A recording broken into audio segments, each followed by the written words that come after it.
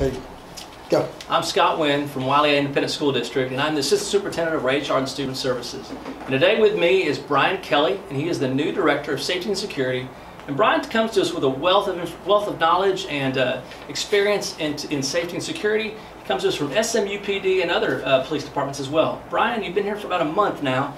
Tell us how it's going. It's going great.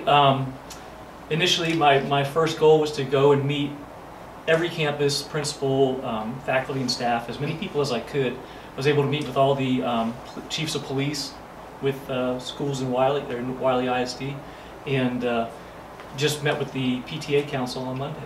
Fantastic. Brian, what is the easiest way to keep our schools safe today? Definitely relationships. It all starts with being in touch, principals, teachers, being in touch with their students and knowing what's going on. That's got to be the base. Yeah, absolutely. Anything you want to add today? Just very excited to be here. I look forward to looking at technology, policies and procedures, just anything we can do to make Wylie schools safer.